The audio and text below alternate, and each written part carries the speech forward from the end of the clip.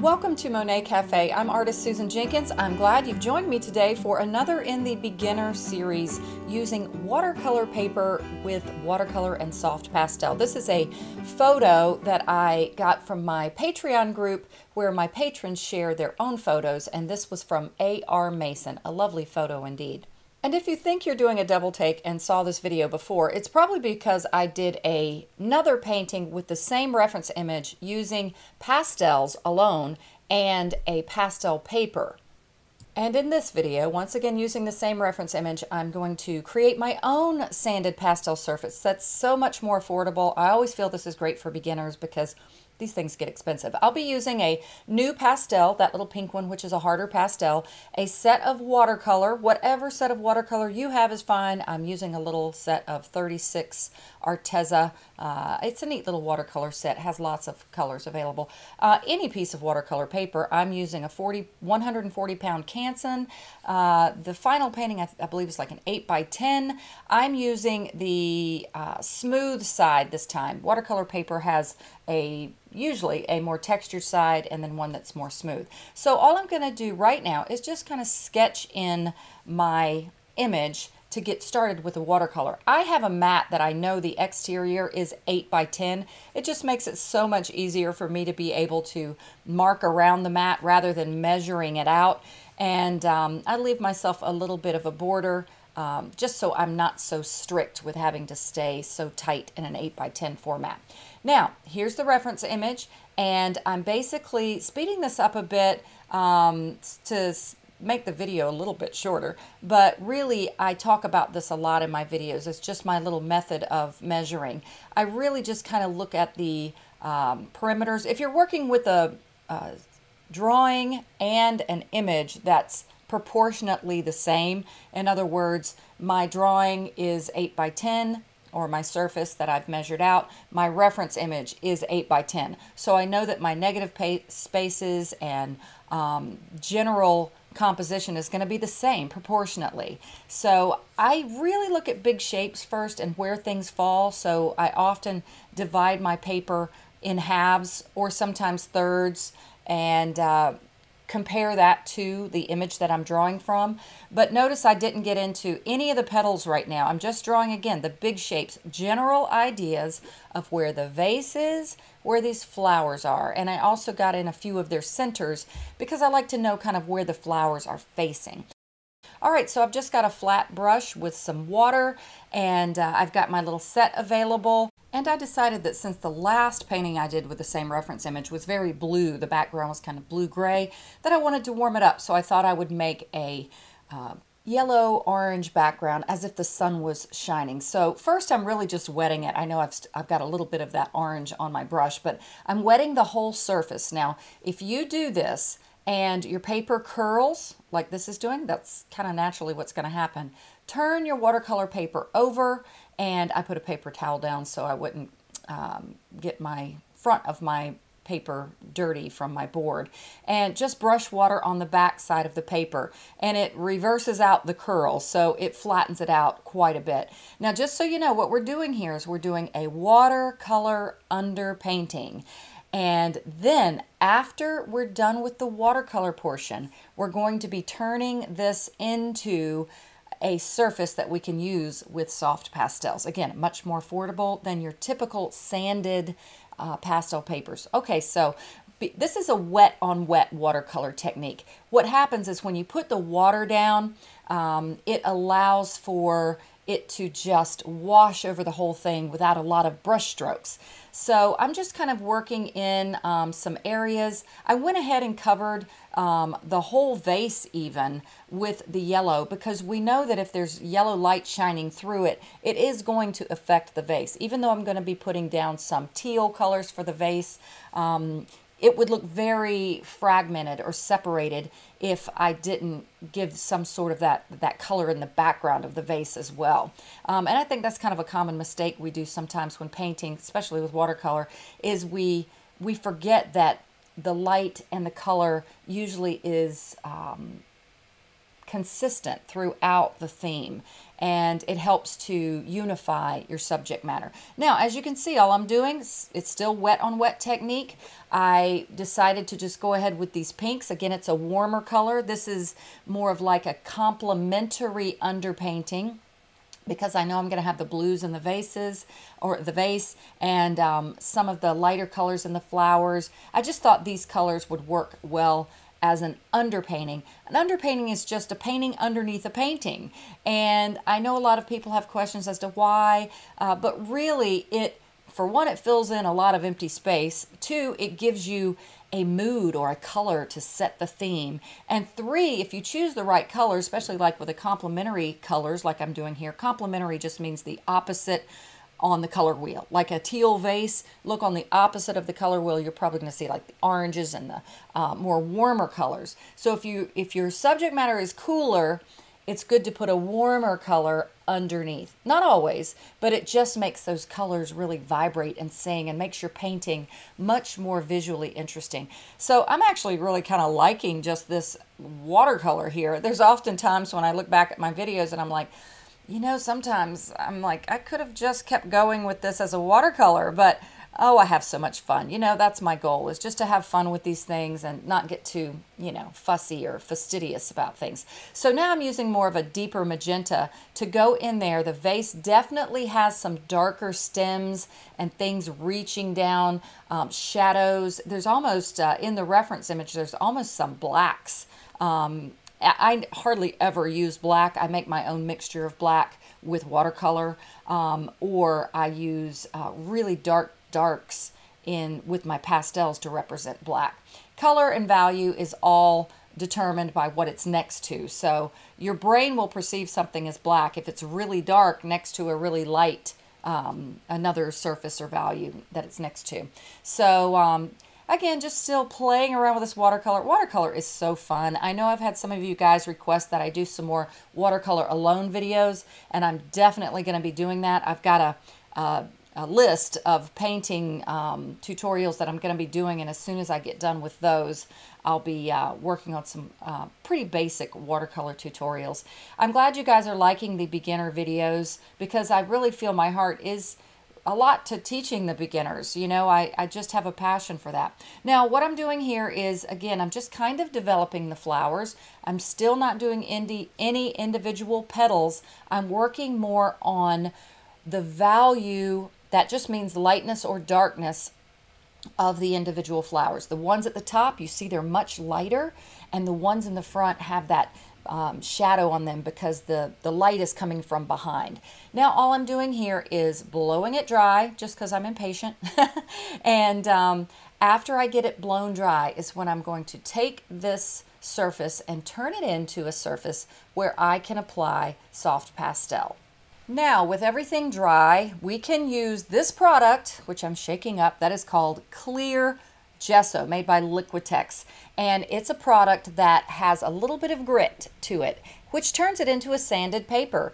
It's important to get the clear gesso because it's the one with the grit, not regular gesso, and it's clear. So you're not going to cover up this watercolor that you've already done. Now, there's different methods you can use for applying this, and I've recently found out that this little roller brush, foam brush, works so well for applying a smooth coating to this. Now, sometimes I want a lot of texture, but if you're looking for more of a consistent surface, this brush works really great. I've recently discovered that I used to put my gesso in a dish, but you know, why not just pour it over the painting? So one maybe slight disadvantage to the brush technique is it does soak up a lot of the gesso. You need more of it to get it down good, but it's a great technique. It works very well.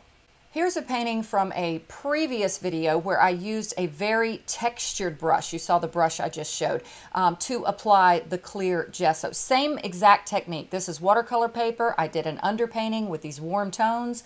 I applied the clear gesso with a coarse brush, and I got all this gorgeous texture. So it's just kind of, you know, the mood of the painting or your final result you want to achieve. And for this painting, I will once again be using the 120 half stick set of Unison pastels. I know I'm using the heck out of these pastels, but for these beginner focused videos, I like to share that you can get sets where you can complete a whole painting. Now this is some sandpaper that's an 800 fine grit, like hardware store sandpaper. I'm not going to do it for my painting, but I do know that some artists sand down the surface to even get it smoother after the clear gesso has dried. Now it is dry now and there is a little bit of warping, but I find that once I finish the painting, it's pretty much all flattened out. So you might have to work around a little bit of the bumps. I just want you guys to be aware of that. But for the most part, you can, it will flatten out at the end. I'm choosing my pastels that I want to use. I know I've got that gorgeous vase, and I love the way this set is arranged according to color and value. It makes it very easy for the beginner to get like a row of color that's increasing or decreasing depending on how you look at it in value. I know this vase has, it may look very teal in the photo, but without some other colors to punch it up and give it some interest, it will look very flat. So I'm using some purples, I'm using the teals of course, and I'm using some rich, gorgeous blues. I'll be starting with the darkest dark first in the vase. And again, it's where those shadowy areas are, or where all those stems are all kind of joined together in the vase. And notice I turn my pastel sideways sometimes. I recently on my Patreon page had a video for my patrons that talked about the differences of line versus edge. And it's too much to describe here, but basically when you use edge, you often can use the side of your pastel rather than the point or lifting your pastel up to create more of a line. And by using edges and soft edges, we often create a more painterly look. Now it's going to, I want to let you beginners know this. I just recently had a question regarding pressure, and that someone felt they used so much pressure that their painting just turned to mud really quickly and they couldn't get any more layers. And so definitely focus on a light touch. I know we have the tendency to want to get the color to look rich or fill up the tooth of or all those empty spaces of the paper more quickly than we should. But keep in mind, don't worry about these splotchy spaces behind your color, okay? Now I'm going to be blending this in a minute with a chamois cloth, but don't over pressure or give too much pressure early on, because you're going to end up overworking your painting. Now this is just a chamois cloth. I have found that when I create my own pastel papers this way, a chamois cloth that you can get at, you know, pretty much any store. I got these at the dollar store. I bought a huge sheet of it for $1, and it works as a great little blending tool.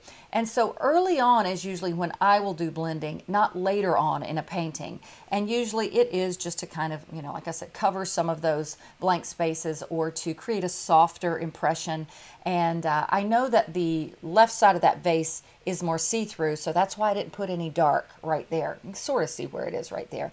Now what you just saw was all real time. I'm speeding this up just a bit and going to finish out some of these colors in the vase, pulling a few more colors, some more purples, more of a dull teal color, and just watch as I gradually layer different colors and values. And again, don't press too hard. Keep a really light touch for this phase, because you can always go back and add more pressure, but you can't really undo once you've muddied your surface. I mean, there are techniques you can do to erase pastel. Oh, I'm still using some blending with the little chamois cloth. But again, there are techniques you can do to erase them, or so-called erase them. You can use a stiff bristle brush if you've got an area that you need to kind of get back some of the tooth to be able to layer. And I always recommend go outside if you're going to do this, instead of doing it, you know, in your studio where you could get a lot of pastel dust. If I've got a big area like that, I definitely go outside, and then I give my painting a good tap or whack on the back to get all that dust out of there. But anyway, it's always better to not rely on that. Try to get your strokes efficient and correct to begin with, and keep a light touch. So that's my point there. Now I'm gradually just all I'm doing with this reference photo is looking at color and shape. I'm not even thinking about this being a vase. I'm not thinking about the stems of the flowers. I am literally just looking at color and value and making shapes. Some of those little brighter teal areas you saw where they look kind of dotted, that's just some of the areas where I saw some of the brighter colors. I know it's like light coming through the vase. And again, just working on shapes and values and colors, of course. But again, I'm using the chamois cloth gently. I'm not over blending. If I took the chamois cloth and I blended all of those colors, they'd all lose their gorgeous color. They'd start to get combined together and kind of get muddy, you know. So that's a general kind of soft look to this face. And now that I have the basic color and value in, now I can start working a little bit more strategically with some of the colors, and then eventually deeper shadows, and then more highlights. And pay attention in this video, you'll see how, oh, gotta have some coffee. You'll see how the vase right now looks very flat. And then I move on to other areas of the painting often because I want to have a cohesive feel. So I'll work it to a certain degree, and sometimes will have already moved on past this, I mean, before I got to this stage, but I kind of wanted to get some of the specifics of the vase in before I moved on. But typically it is better to work all over your painting versus get so caught up in one little area. Again, you won't have the cohesiveness of your painting. Sometimes you'll just frustrate yourself.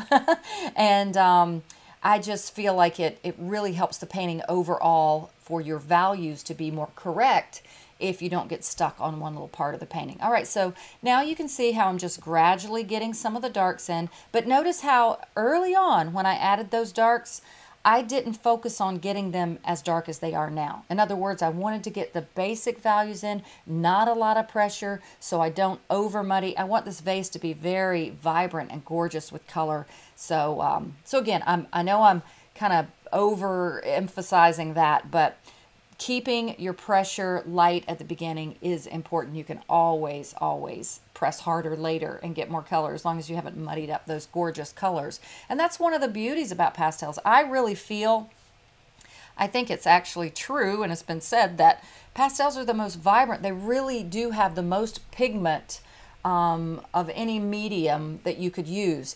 It's got more pigment and less binder than, say, acrylics or oils, or watercolor is pretty vibrant, but you're adding water, so you're diluting it, you know. So pastels just have that gorgeous brilliance and vibrance. I think that's why so many artists like it, and I like it for multiple reasons. I like it, the user-friendly quality, that I can just lay my pastels next to me and they're not going to go anywhere or dry up. Now you saw me just tapping that. Because I'm working flat for filming purposes, I know some of you guys like that. Every so often, if you work flat, pick up your pastel paper and tap it off. Again, if you want to go in another room or outside or whatever, I don't find the dust, I don't get that much of a problem. I recently had somebody ask me about that and the toxicity of pastels.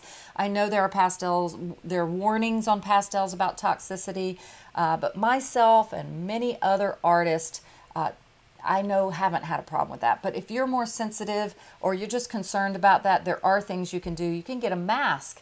You can also get, for your hands, it's called, what's it called? Gloves in a bottle? Let me look at it real quick. Yeah, it's called Gloves in a Bottle. And it is made by, well, it's all-in-one shielding lotion, but you can find it. That's the name of it, Gloves in a Bottle. You put it on your hands and it's literally like an invisible pair of gloves. Now I'll be working on the lighter areas of the flowers. I'm going to use a cooler blue color palette for these.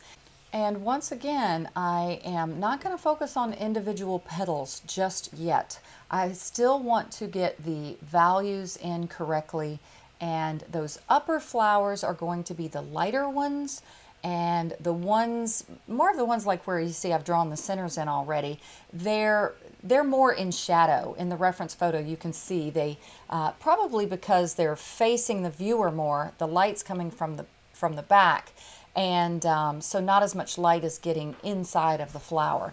So I am just blocking in some shapes here, and again, same as the vase, you don't want to give too much pressure here, and you just want to focus on shapes and values, and color with regard to color temperature and your basic color palette that you've chosen to use. So now I'm working in different shadowy areas where I know there's more shadow and depth, and using the chamois cloth every so often. But I'm working all over the whole body of flowers in the vase, and just zoning out kind of, and forgetting they're even flowers. I know that might sound weird, but sometimes when our brain tells us what something is, we tend to paint an interpretation that we have of that thing, rather than maybe how that thing actually looks in this particular situation. So it's a really good idea. I don't recommend you always zone out when you paint, but that's just my term that I use to help you to think about the shape and the value versus what your brain's going to tell you it is. So I know I sound like I talk about that all the time, but it really is so important.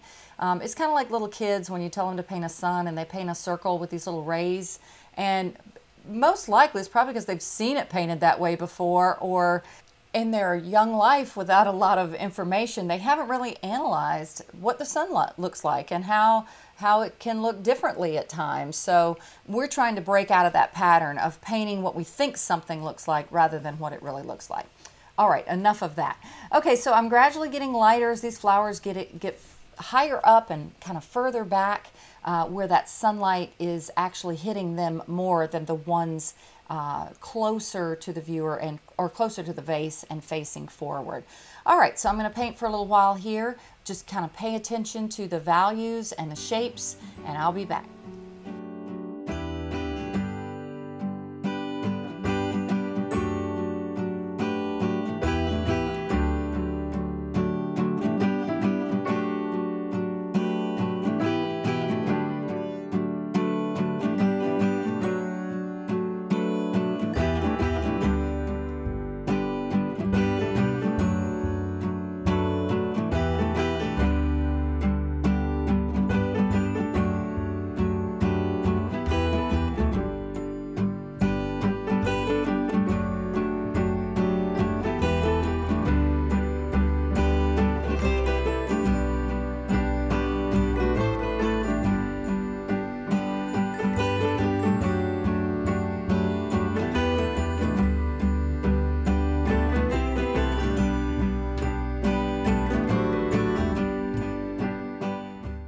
Here I am starting to differentiate some of the shape into petals, and I really could have just blocked it in and done the darker petals on top of it. That's often how I work, or most pastel artists work, is like that layering method.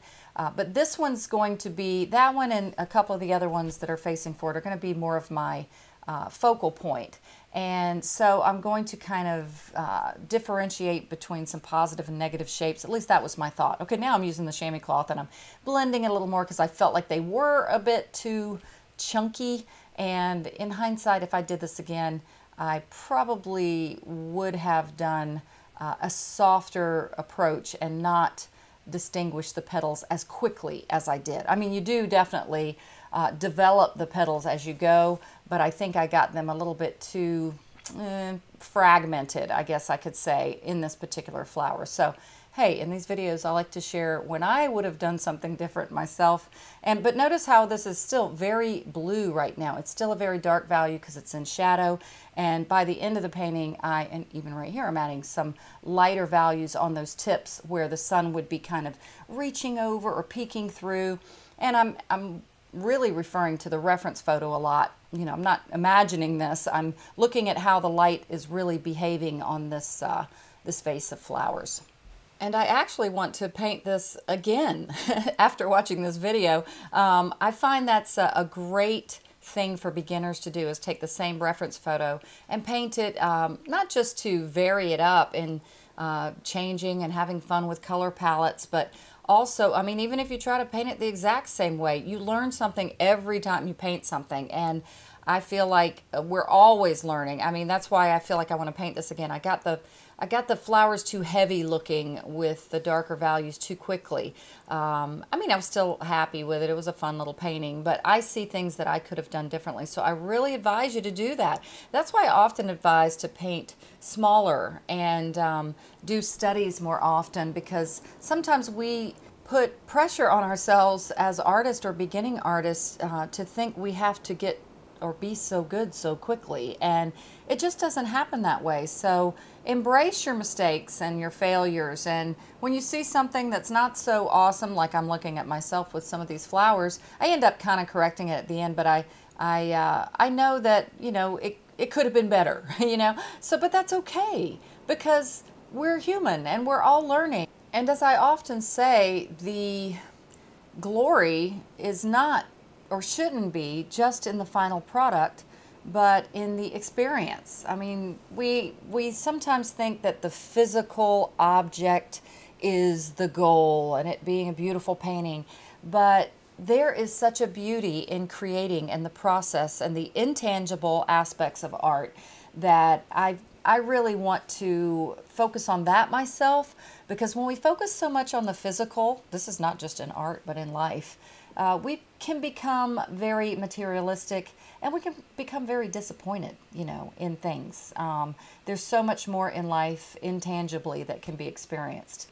I play around with the background a little bit more here. I am speeding up this last part of the video. And again, per your request, I am trying to focus on certain aspects that I can share instead of getting overwhelming with talking about every single thing that I'm doing in the whole painting. And even, again, some of the things that I thought I could have done better to help you guys know or learn even more about correct and incorrect ways to do things. So I warm up the flowers a little bit, and so just watch to music as this painting develops, and I hope you learned something. I hope you'll hang out till the end. I hope you'll subscribe, and if you'd like to become part of my Patreon fun on my Patreon page, you can become a patron of mine, which supports this channel. I want to focus that is the main reason for supporting my Patreon page, is to keep Monet Cafe, keep me able to financially bring free videos to Monet Cafe.